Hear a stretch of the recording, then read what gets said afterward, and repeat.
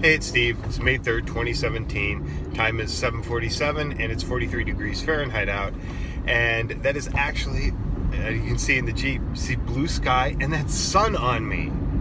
For the first time in a long time, it's sunny out. But anyway, today I'm going to talk about another type of sedimentary rock. And this type of sedimentary rock is unique because it's the only type Earth no longer makes.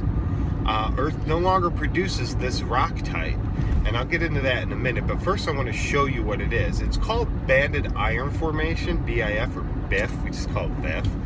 I have a piece here that I've cut and polished by hand. You can see the metallic gray, the reds, that's the unfinished side. But this rock right here is my favorite rock type. Excuse me. Banded iron formations, are also kind of unique.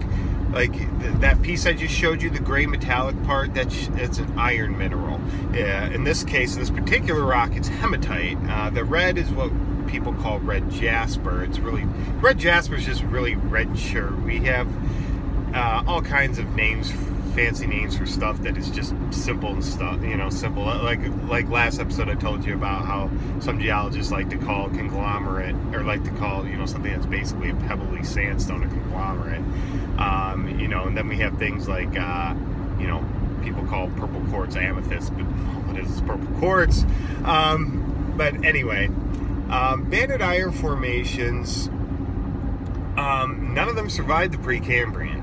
Okay, as a matter of fact, from early Earth, from about 3.5 billion to 1.85 billion years ago, they're really common. They're very common, more common than hematite, or more common than carbonates. And the good thing they are, because that's where we get most of our iron from. This particular piece right here is from the UP. This would be from Jasper Mound. We're not sure what the formation is there because of the complex faulting and folding and stuff in the area. But there's BIFs all over up there, okay? And they were often referred to as iron districts. So up until 1.85 billion years ago, they were really common, okay? Now, there are some younger than 1.85 billion years, but they've become very rare and they become really impure, kind of stretching. Some of them it's kind of a stretch to even call them banded iron formations. But the last known one is, if memory serves me, about 800 million years old. So still well within the Precambrian, okay? And it's really, something did happen at 1.85 billion years ago that might have partially affected their deposition, and that would be the Sudbury impact in Ontario. That was a huge impact. We've dated it precisely to 1.85 billion years ago. We've even found the ejecta as far west as Minnesota, okay?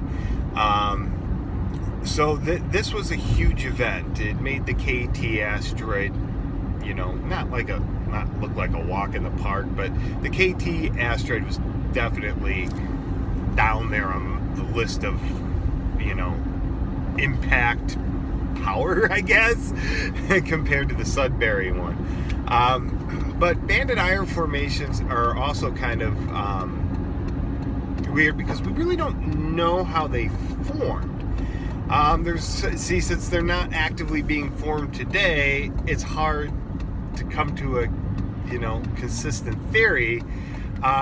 Some lab tests have been done. You can precipitate iron from seawater. Most banded iron formations, if not all, are marine. There are some, like the ones on US 41 near, I believe it's Champion Lake, kind of on the way from Lance to Marquette and UP, that are deep sediments, like in a four-arc basin. We can tell because the iron there does have the iron part. When I say iron, I mean mineral hematite, like in this case hematite, is mixed in with a lot of black clay particles.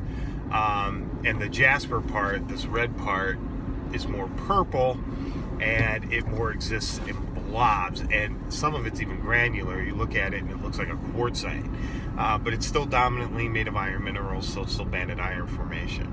And then you get a lot that will form in what appears to be shallow tidal shelf environments, like the outcrop exposed in Iron Mountain right off the highway to the north. It was quarried out, and in front of it's just a big parking lot for sale. That has a lot of impurities in it, a lot of sandstones mixed in with it, a lot of shales, a lot of non-jasper or non-red chert within it. So we can form them in different types of environments, but they all seem to be marine, okay? Now,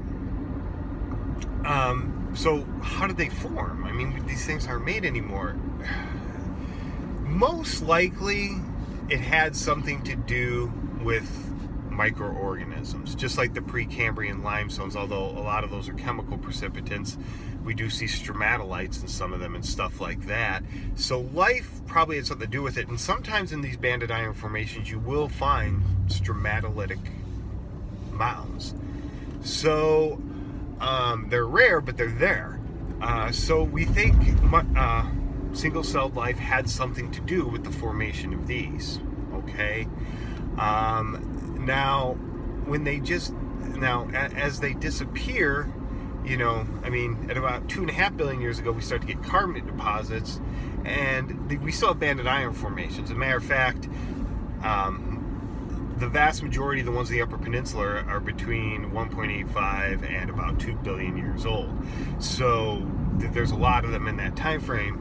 But carbonates became more common as the Precambrian progressed. Now, I don't know if that, and we don't know in general, if life changed somehow from precipitating stuff like this to precipitating stuff like carbonates. There was probably a change in the sea chemistry as well. You know, and during that time, we started pumping free oxygen in the atmosphere. The thing with single-celled life is it's really hard to identify what is a fossil record, because even a microorganism, I mean, you can't tell. Even if you could see a Precambrian single-celled life form under a microscope, electron microscope, and you could be like, oh, it has a cell wall and all that, you're not going to see any DNA. You're not going to see any internal workings of that cell.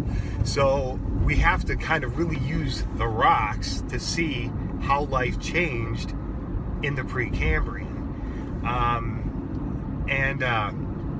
So it's still a bit of a mystery if they were dominantly, you know, seawater just precipitated out of seawater, or were formed by microorganisms. It's probably a combination of both. It usually is, just like it is with limestones and other carbonate rocks. That's my rant for today. But I want to show you this rock in detail more.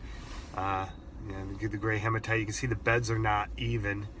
You can even see things like the cracks in here. You can see microfaults, they are offset. Now, if we were mapping in the field, we would ignore these, because when you're mapping at a scale of 1 inch equals 2,000 feet, those little cracks aren't going to be mappable. But yeah, this is like textbook banded iron formation right here, and it's really pretty. But that's my rant for today, and I hope you learned something.